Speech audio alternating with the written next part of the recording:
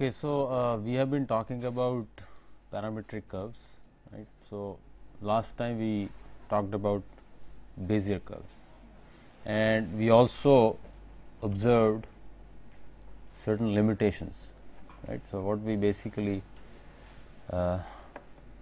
observed that these Bezier curves have somewhat limited local control, right? And with local control we meant that if I change one of the control points of the control polygon, then the entire curve changes. So, I have to compute the entire curve. Though there is a notion of pseudo local control, right, where you observe a degree of influence of a particular control point on the curve. However, as far as the computation is concerned, the entire curve needs to be recomputed, because there are even small changes beyond the influence of that point to the curve, right. So, there is a limited or no local control in Bezier curves. So, that in fact many a times poses a problem to the user. You may design a gross shape of the curve, and then you suddenly want a dip in the curve, right. So, you intend to change the position of the control point, but what happens? The entire curve changes, right. So, a local dent to the curve is not so much possible in Bezier construction, right. And the other thing which we observed is that the degree of the curve is actually determined by the number of control points we have in the Bezier polygon, right. So, there is a direct relationship between them. So, so let us say in order to compensate some of the issues which are for the local control, you may want to add control points, right, but that directly increases the degree of the curve. So, which may not be always desirable, right. So, in order to overcome, let us say, some of these limitations, we would like to see what B-splines offer. So, some of these limitations are actually overcome in B-splines. Okay.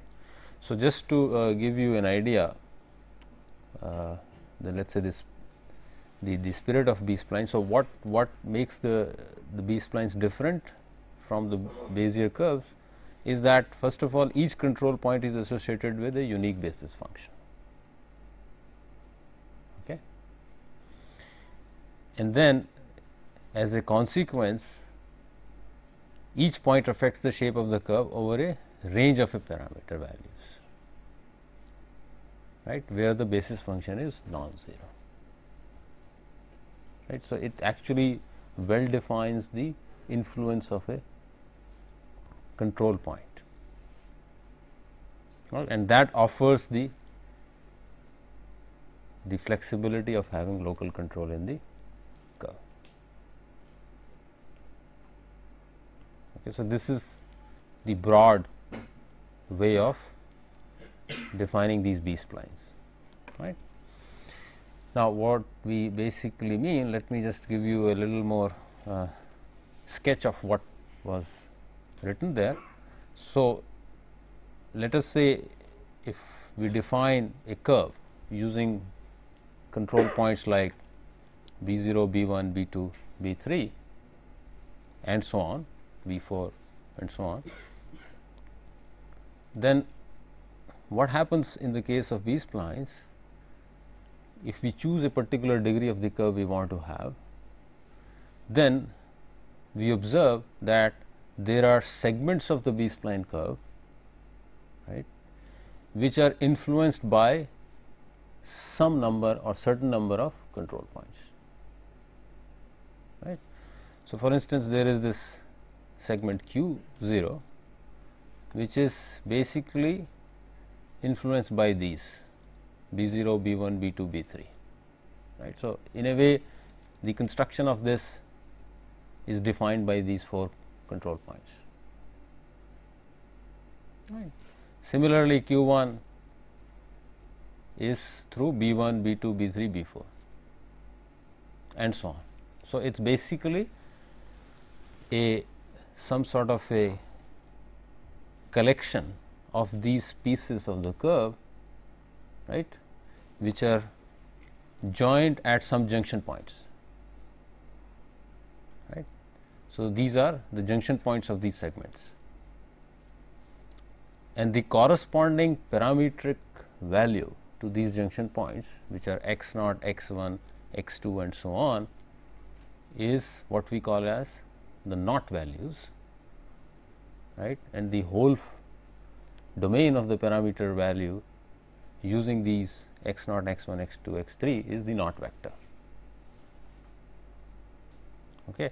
So, clearly, if let us say if you move the point B 1, right,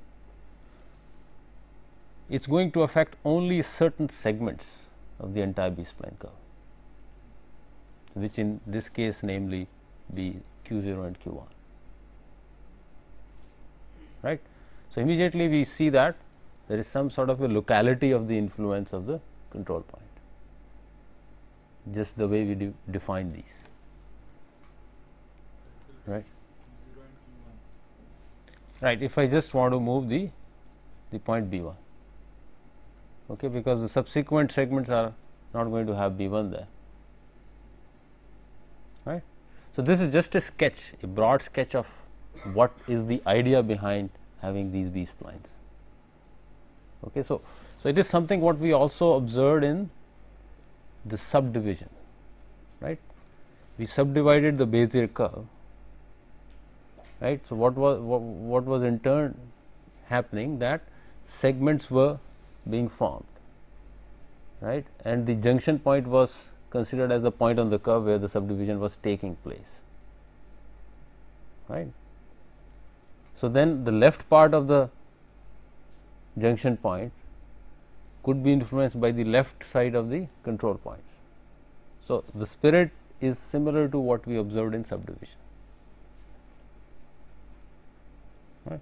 Now, let us see these definition of the basis functions which would incorporate such features or properties. Okay. So, there are couple of things, there are things like control points, and there are also things like knot vector, which play a role in the definition of these B splines, right. So, the way these B splines are defined, again the definition incorporates some sort of a blending of geometric properties, and blending is done through basis functions or the blending functions, right. So, again the formulation or the way we define is very similar to what we have seen in the case of Bezier curve or even cubic splines, right. So, here I am using the geometric information coming as the control points represented using capital B, right, and these NIKs are the basis functions. Okay. So, the parameter t could have a range defined, let us say between some minimum value of t to maximum value of t, and in fact that is what accounts for the knot values or the knot vectors which are coming, because those x values are nothing but the domain parameter, and that is what gets incorporated through t, right. And this k is actually captures the order or the degree of the curve. Okay.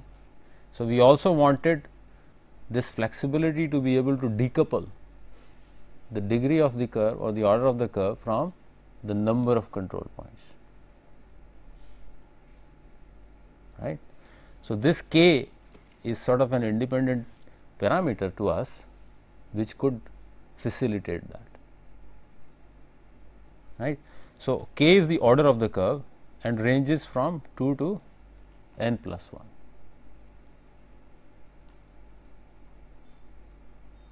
right. So, the entire range of the degrees of the curve which we can obtain is degree of 1 and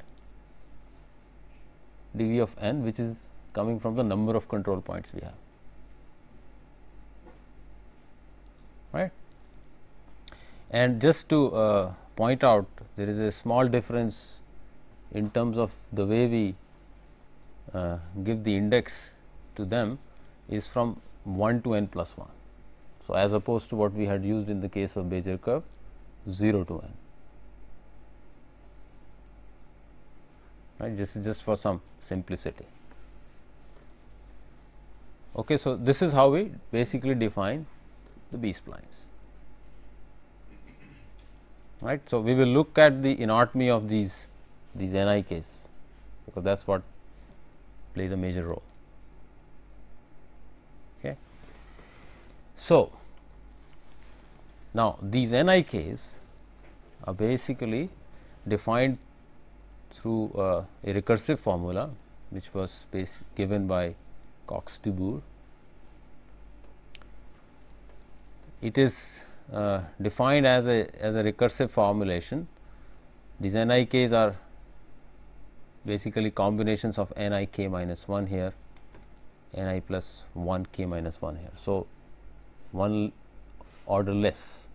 So, it is a combination of one order less NIKs, which we combine here to get these NIKs, right. And the base case is through when K is equal to 1. Okay. So, and that basically says that it is a sort of a step function, it is equal to 1 when the parameter t is within the knot values x I and x I plus 1, otherwise it is 0.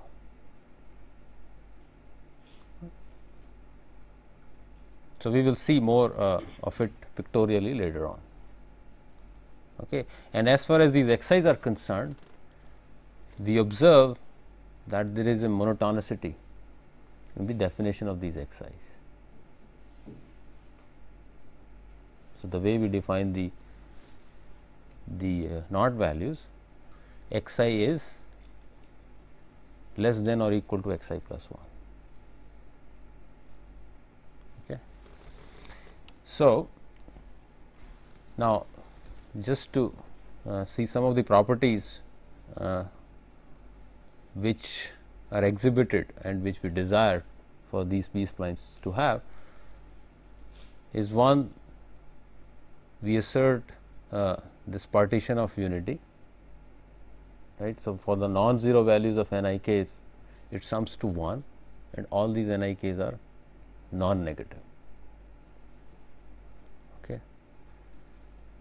And this can also then be used for having some convex hull property for the curve. In fact, this convex hull property is even stronger in the case of B splines. Okay, that is what we would like to observe here. So, what do I mean by that? It basically says that for a B spline curve, if you look at the curve of order k, degree k minus 1, then a point on the curve lies within the convex hull of k neighboring points. Okay. And therefore, if you are looking at for all points of the B spline curve, then they must lie within the union of all such convex hulls found by this k neighboring points. Okay, let me illustrate that through a diagram. So, what do I mean? Let us say I consider the simplest example where I say k is equal to 2, right. K is equal to 2 means the degree of the curve I am looking at is 1, and if these are the control points, right, then the simplest B spline curve which I am going to have is just the line joining them, and that is the curve of degree 1 or order 2. right, k is equal to 2, right. So the convex hull property here, if you want to see, is basically the curve is lying on the Bezier or on the B spline polygon itself. Right. Now, let us say I increase the order, consider k is equal to 3.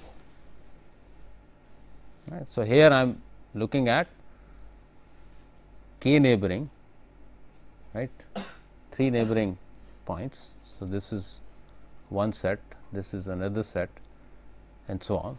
So, this is one set, first 3 points, this is another set, right, and so on, and then the entire convex hull is the union of them, right. So, now what you observe is that the convex hull property is stronger compared to what we observed in the Bezier curves, where it was considered as the convex hull of the entire Bezier polygon, right. So, here if I am having the curve of order 3, then I have a stricter definition of the convex hull, which says that the curve is going to lie within this. I have not shown the curve, but any curve defined of the order k is equal to 3 using these B splines polygon will lie in this, right. Now, if I further increase, let us say k is equal to 8, right. So, I am talking about 8 neighboring points. So, from here to here, this defines one series of points, and from here to here, this defines the other, right. Fine. So, now I have basically the entire convex hull, which is the union of the two, and which happens to be the same as the convex hull of all the points.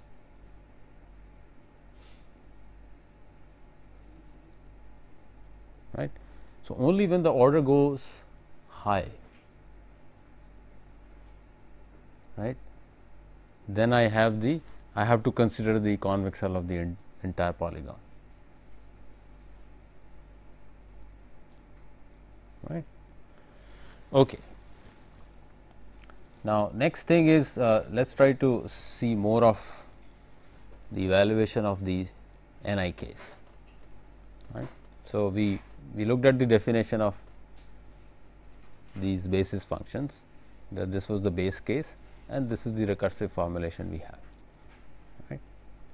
So, let us consider a particular example. What we observe through the definition of these basis functions, looking at the support of the knot values to the individual Ni k's, right. So, if I look at the support of Nik, by support I mean the range where it has non-zero values, then the support is from xi to xi plus k, right. And that in fact will in turn determine that the total number of knot values is going to be n plus 1 plus k.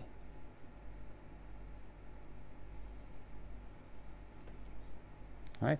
That you can actually see it.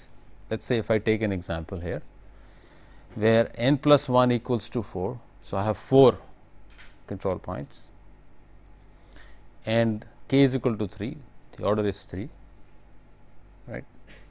So, the basis functions which are going to be considered for the definition of the curve would be Ni 3's, right. The I is changing from 1 to 4, right. So, I have n 1 3 to n 4 3. If I see the support of N13, it is from x1 to x4. If I see the support of N43, it is from x4 to x7. Okay. So, the knot values or the knot vector which I am considering will go from x1 to x7. So, the total number of knots I have is 4 plus 3, which is 7.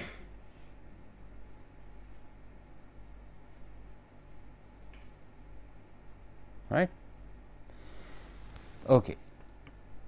So, now the question comes, we see some sort of a role of these knots, knot values or knot vector. Right. So, there are various ways in which we can consider this knot vector x, capital X. Right. So, they could be uniform or periodic knot values, they could be open or sometimes also called as open uniform, or they could be non-uniform. Okay. So, let us see examples of each. So, by uniform or periodic knot values or knot vector, the individual knot values are evenly spaced. Okay. So, for example, you have knot values defined as 0, 1, 2, 3, 4.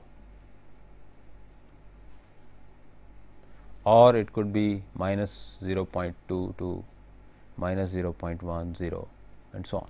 So, the difference between each the pair of knot values is the same. So, they are evenly spaced. Right. In the case of open knot values, they have multiplicity of knots towards the two ends. Okay, and this multiplicity is equal to the order k of the curve. Okay, and the internal knot values are evenly spaced. So, for instance, if I have k is equal to 2, right. So, there is a repetition of the knots at this end and at this end. So, there is a multiplicity. Similarly, for k is equal to 3, I have this 3 times repeated and the last value 3 times repeated, and the internal knots are equally spaced. Right. So, right now we are just looking at what are these, the implications we will observe maybe later on. Right. Okay. So, and non-uniform, as the name suggests, is going to violate many of those conditions which we had considered in the case of uniform and open. Right. So, they are unequal internal spacings and or multiple internal knots. Right. So, there could be the difference between the knots is not the same, and you may have a multiplicity even for the internal knots. But all these types of knot vectors which we are seeing have the basic property of the monotonicity increasing. Right. They are all monotonically increasing. Right. Okay. So, now let us see a little more carefully about some of these knot vectors and how do they influence the construction. Right. So, in the case of uniform knot vectors, we observe that they yield periodic uniform basis functions with a translation. Right. And that is why they are also called periodic. Uniform from the point of view of that they are equally spaced, periodic because they yield periodic Nik's with a shift, right. So, if I take an example where let us say n plus 1 is 4 and the order equals to 3, and let us say I assume that not values I define using considering the positive integer values starting from 0, then I have these not values as 0, 1, 2 till 6, right. Then the corresponding Nik's which I obtain using this not vector, they look like this.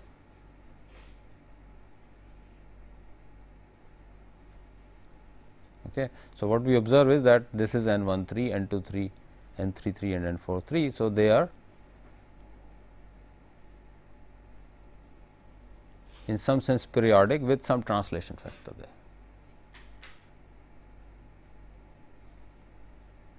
Right.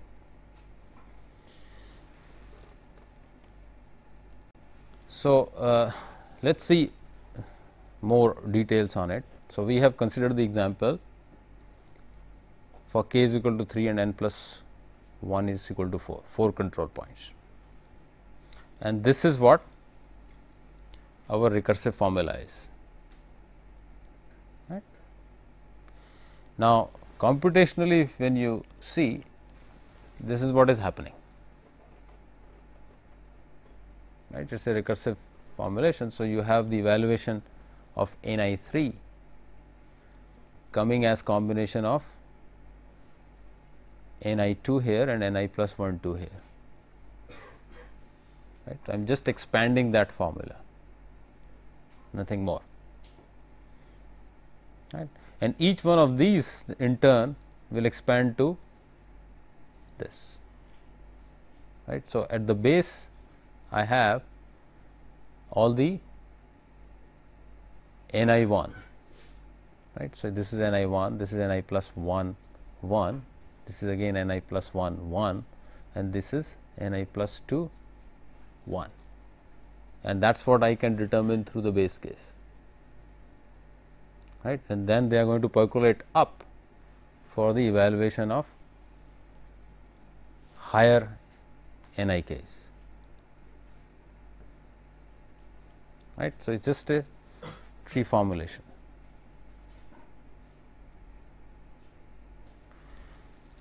So, now if you want to see diagrammatically, if you look at the base level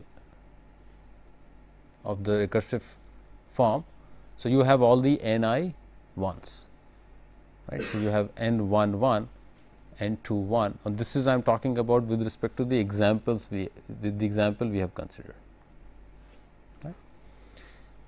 So, these all n I 1s are nothing but a step function of 1. So, you have this is 1, for the rest of the values of the parameter it is all 0, right. Similarly, n 2 1 has one value here and for the rest it is 0, right. Just by the basic definition of Nik's, if you remember, is right there,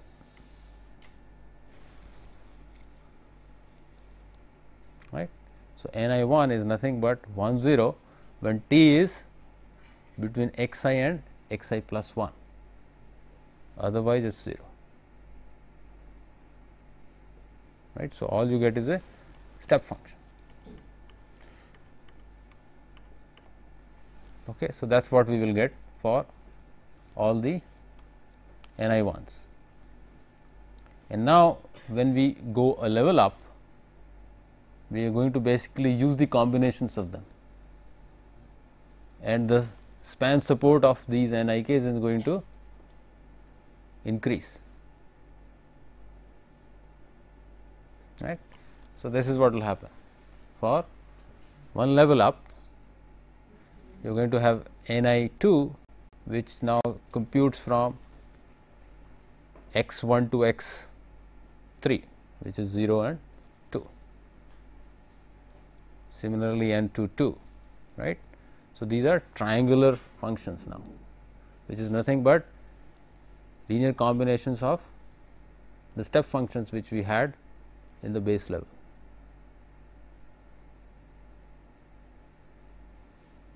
Right. And if we go one level up,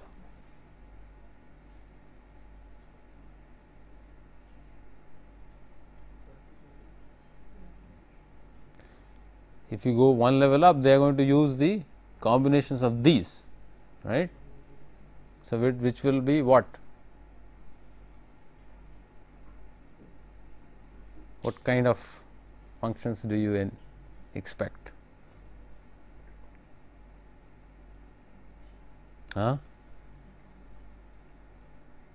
Like a Gaussian. Okay. So, it is a quadratic kind of a function, right, like a Gaussian. So, that is what we will get,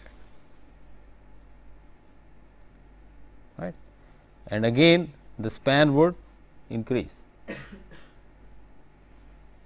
right. So, from here to here, this is what you get evaluated as n 1 2.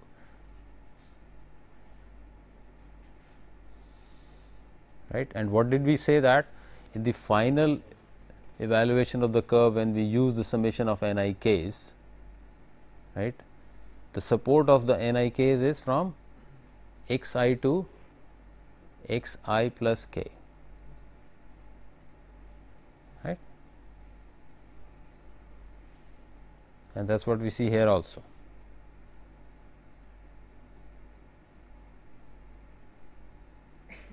Fine. So, now there is another interesting thing for the. So, these are the knot values which we had considered. They are of the type uniform and or periodic, right. And remember that we have talked about the property that these NIKs for the parameter of interest which we want to design with the B splines should sum to 1, right, this partition of unity, right. So, are they summing to 1 for the entire range? No, they are not. So, there is a range of the parameter in this span where it is summing to 1,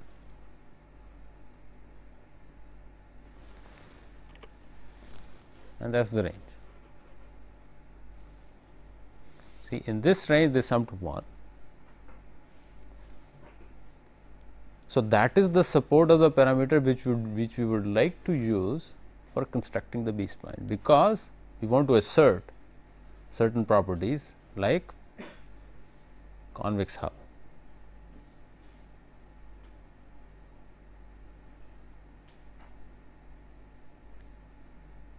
Right. So, this is sort of a usable parameter range for the B spline.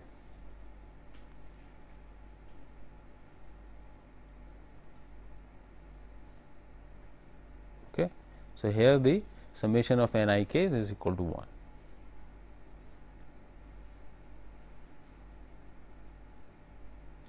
And in fact, so not being able to use, let us say, all the definitions of n I k's,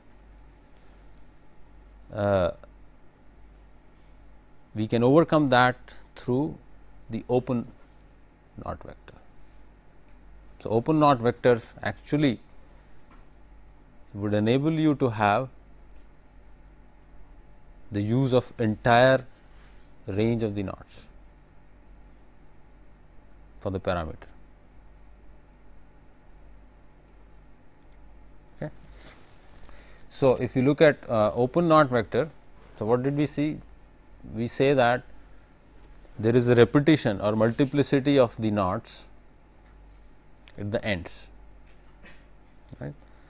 So, this is repeated for k times, this is also repeated for k times, right. There is a k multiplicity of the value of the knot at the two ends. So, which in fact can make us define the values of all the xi's. Let us say if I consider the first value as 0. So, all these are defined as zeros, right. So, I am using basically the positive integer values for defining the knots starting at 0. So, if I have x I equal to 0, then I can easily deduce that. So, this is going to happen from 1 to k, right. This is what all these greens are zeros.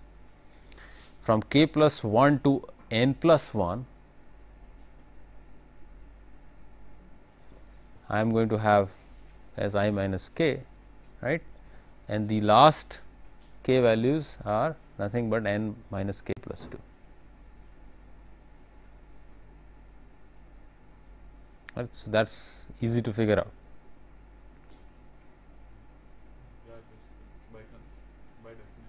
By definition that I am using k multiplicity of the knot,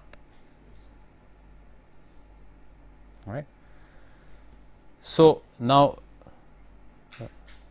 computing the nik's using this knot vector would give you a different type of a construction, and that it actually enables you to have the use of the entire span of the knots, right. So, if I have 0, 1, 2, 3 and 0 is repeated on the left hand and 3 is repeated on the right hand, then I am going to use the entire span from 0 to 3, unlike the case of the periodic knot values, right. And there is an interesting observation on the open knot vector is that if I have k equals to n plus 1,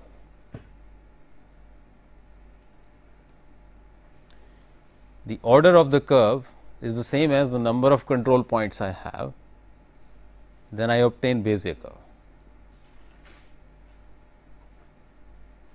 right, and that is sort of easy to verify,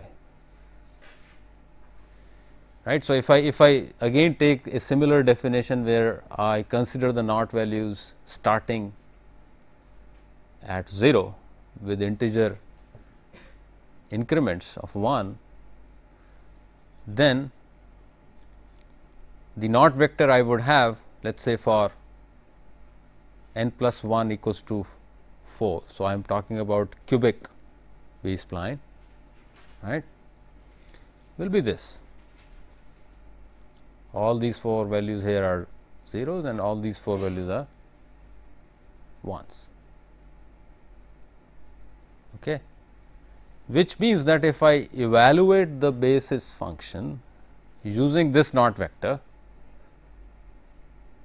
right, which will have the values for let us say all the nik's for the last basis, right, the root of the recursion would be equal to the same as the Bernstein polynomials, right. So, let us say n 1 4 is 1 minus t to the cube, which is nothing but j 3 0, and similarly n 2 4 is 3 t times 1 minus t square, which is nothing but j 3 1, and so on, right. So, if you just do the evaluation of nik's, right, for k is equal to 4, then you observe that these polynomials are nothing but the Bernstein polynomials, and therefore, the resulting curve what you get is the Bezier curve. So, you think you can verify that, right? And if you look at the plot of these curves, they are going to be like this, right. So, here if you observe, they all sum to 1, right, and the effective parameter range which I use is from 0 to 1, which is the entire range of the x values.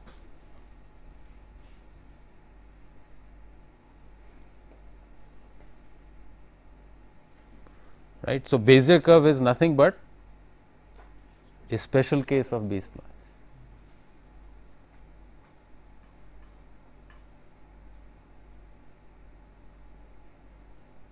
Right.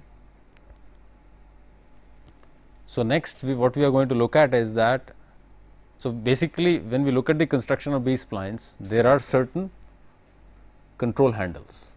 What are these?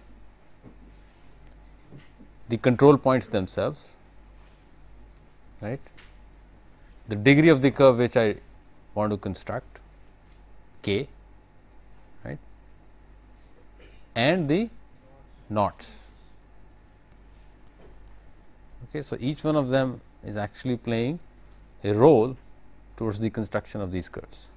So, therefore, they also become control handles for changing or constructing a particular shape. Right. So, we will investigate more on this next time. Okay. Thank you.